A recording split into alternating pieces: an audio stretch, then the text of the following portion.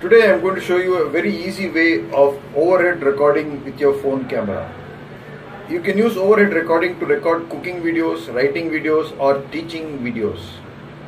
The camera is positioned parallel to the ground and it is looking or down.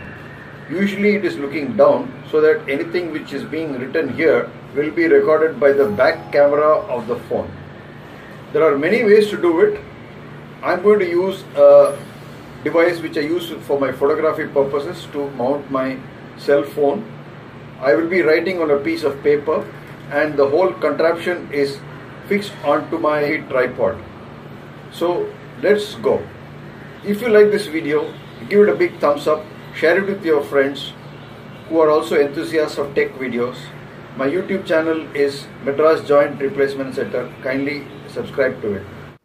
So this is the essential construct on a tripod. So this is the setting.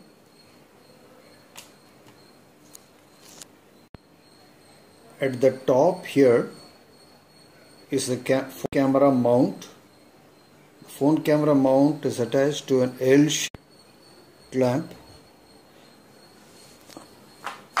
which is attached to a tripod.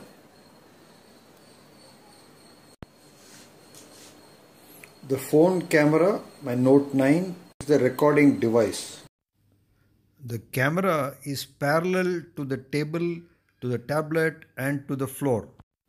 I will be writing on this Samsung tablet. This is a screen recording from the recording phone, that is my Note 9, which is showing what's going on underneath on the tablet. You can see my hands move. I am underlining paragraphs. I am annotating on the screen. One can write and explain and derive a mathematical formula, sketch or draw a picture, color it while simultaneously explaining. I can write on a blank sheet of paper. I can sketch. So you have seen how I can do overhead video recording with my smartphone without any expensive equipment. You can use this overhead recording method to record online tutorials. Writing on a piece of paper has got a special value and it is embedded deeply in the human mind, as opposed to just reading out from a piece of paper or just scrolling a sheet of paper on a computer screen. I hope teachers especially like this video.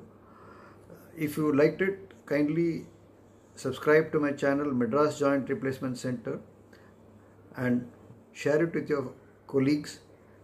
I'll see you in the next video. Bye.